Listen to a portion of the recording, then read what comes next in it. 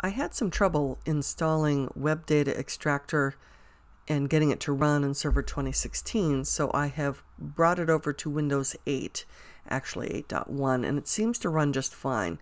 The executable looks like this, or the installer rather, looks like this, WDE, but here is the launcher. So we're going to double-click the Web Data Extractor and get it to launch. And what we're going to do is we're just going to search for whatever we can find, emails, phone numbers, faxes, URLs, whatever we can get out of certifiedhacker.com, which actually is something that EC Council set up for people when they're practicing for their CEH certification.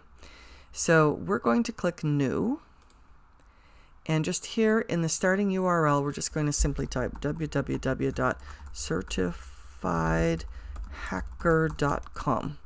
Just like that, certifiedhacker.com. We'll leave everything else in default. Notice that it's going to save data here in program files, web extractor data, certifiedhacker.com. We'll pay attention to that. We should be able to open it here.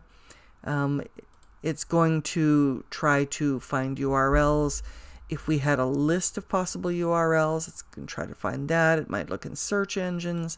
Anyway, we're just going to take it as default, and we're going to see if we can have it find URLs, meta tags, emails, phone numbers, faxes. Let's go for it. And click OK. And just simply, once we've got that, we're now going to click Start over here. So we'll hit it.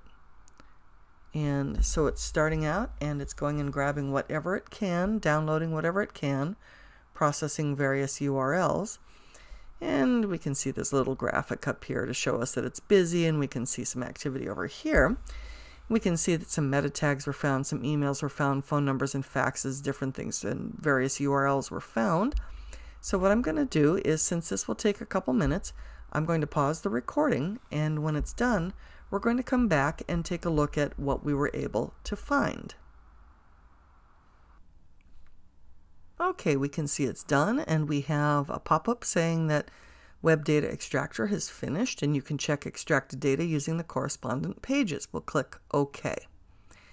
And we'll go ahead and dismiss this, and we'll just go through and see what we found. So let's click Meta Tags, and we can see that there are all sorts of tags with domains, which may or may not be interesting to us, with keywords and descriptions. We can scroll up and down here and see various things. If we go to emails, let's go to that. We can see that it was able to extract a bunch of email addresses. That's cool. And it shows where it found them.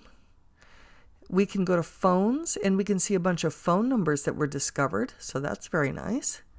We can go to faxes, and we can see fax numbers were discovered.